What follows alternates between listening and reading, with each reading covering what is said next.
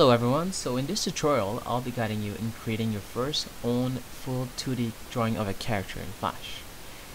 In the end, our result will look something similar to this, which is basically an orthographic view of a character. For instance, we have a clear view of the front as well as the side. So I've already created a rough sketch of AANG from Avatar, which we will use in this exercise. I'll also upload the link below, which you could use to follow along. So with that in mind, why don't we go ahead and get started. Alright, so once you've got your Flash open, go ahead and click on ActionScript 3.0. So basically we've got a page here. We need to make that page bigger so it fits the front and the side of the character. So what you'll do is right click on the page, click on Document Properties. We'll change the ruler units to inches. We'll basically make a landscape version of a standard white printer paper. So normally it's 8.5 times 11, so instead we'll do 11 times 8.5 and hit OK. Second thing you'll do is import the AANG front view on the stage. So File, Import to Stage. I've got mine saved on the desktop, so AANG front. So we've got an image that's of high resolution, so we'll need to make that scaled into a shorter version so that it fits our stage. So click on the image here, hit Q on your keyboard. In other words, we'll activate the transform tool, which is right here, and always hold Shift and then drag this to make it smaller. Or the other thing you might need to do is zoom out a little bit, so hit Control minus on your keyboard, or you could always manually put the percentage here. So let's put 20%. There you go. So of course we'll need to make this way smaller, so hold Shift and drag. Alright, so once you're happy with this, zoom back in, so Control plus. Okay, so there we go. So the first thing we'll need to do is get ourselves organized. As you can see, AANG is placed on layer 1.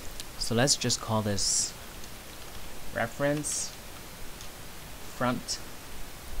Let's go ahead and log this so we can't move this picture anymore.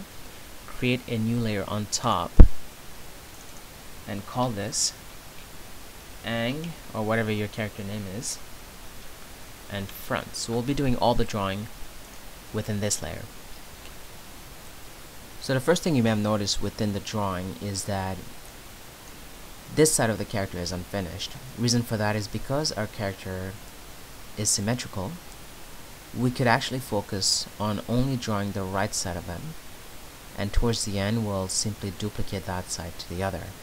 This will make our character proportional and symmetrical, saving us a lot of time and effort.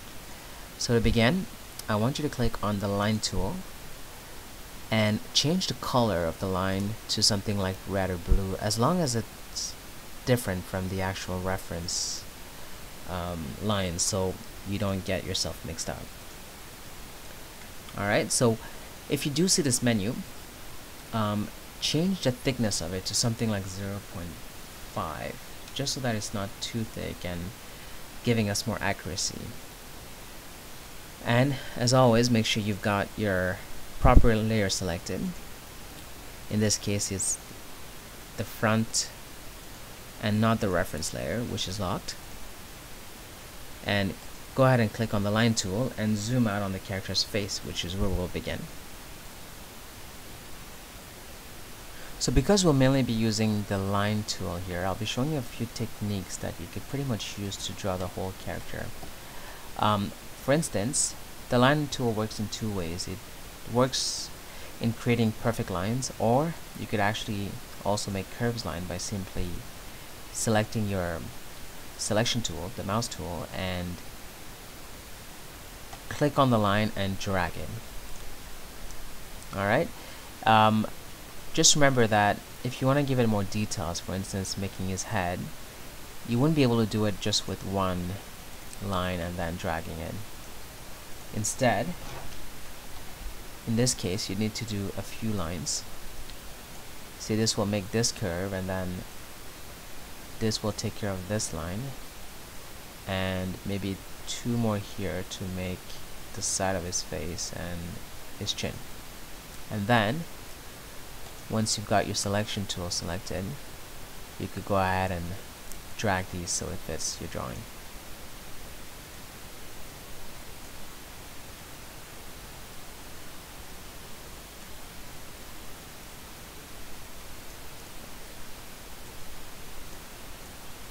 And there you go, it was that easy. The other thing is, once all these lines are connected and you do select it,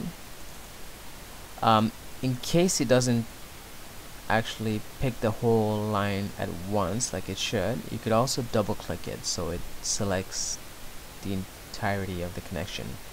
On your tools layer, you have these two options here. This makes your entire line more straight, and this makes it more smooth. We'll go ahead and use the smooth option here, so you go ahead and click on it. See, it's actually impacting our line. It is making it more round, and you could actually click on it more than once, so let's go ahead and click on it again. And now there's pretty much just one more thing I want to show you with this technique. For instance, once you've got this line, if you want to try to give it the proper details here, and as you can see, it's not fully working out because the whole line is moving. One thing I learned is you could always make a line where you want the focus to be on. So let's say I want to focus on this, and then I want to focus on this part here. So now if you actually move these, it won't go beyond this line. So for instance, for this one, we want this to be more inwards. So now we could just select this part and make it more inwards. So this one we wanted to make it more outwards, so we'll go ahead and select this and push it out a little. Alright, so once all this is done, once again we could click on the lines you need to delete and go ahead and remove them. And there we go. So maybe this needs one more smooth, so we'll double click on this and click on smooth one last time, and voila, we already have the side of AANG's face. So now let's go ahead and get started with his eyebrows, then we'll move on to the rest of his body. Okay, let's go ahead and zoom in. So one. Okay, so now as you can see, this is a bit too thick, so maybe it would be better off with a smaller line. So I'm going to go ahead and change the thickness to even lower, so let's say 0.25. Alright, so this is a bit thick, thinner. So for this one, you might need a couple of lines here.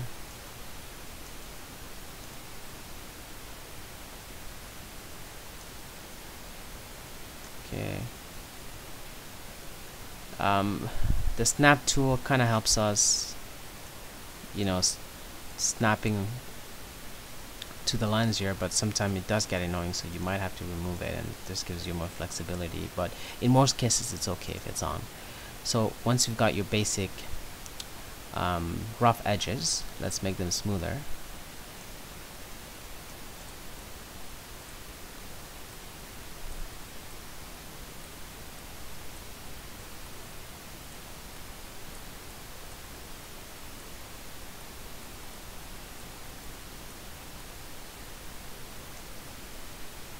That's pretty much done. Alright, so let's go ahead and move on to the eyes. So I'll make actually this even thinner.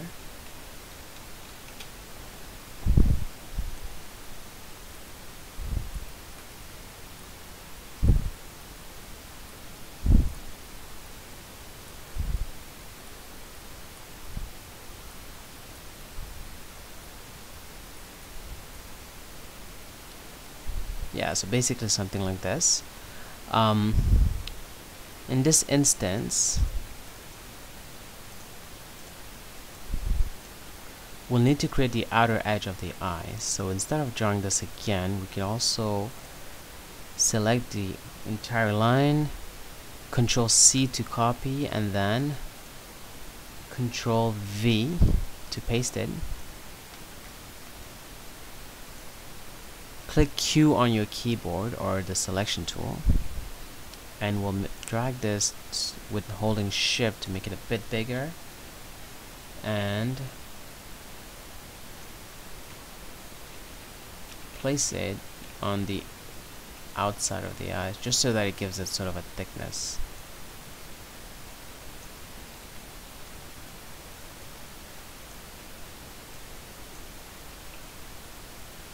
Yeah, there we go.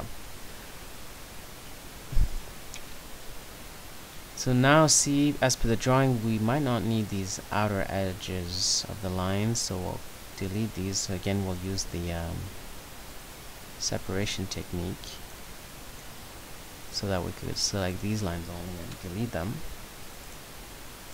Then remove these lines, and we mainly need, yeah, so we don't need this part either, so we'll do the same thing here.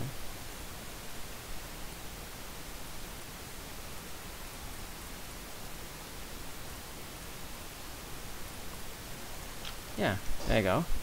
So let's go ahead and make this a bit bigger. So as you can see, our edges here are a bit sloppy, so we'll select the whole thing and make it smooth.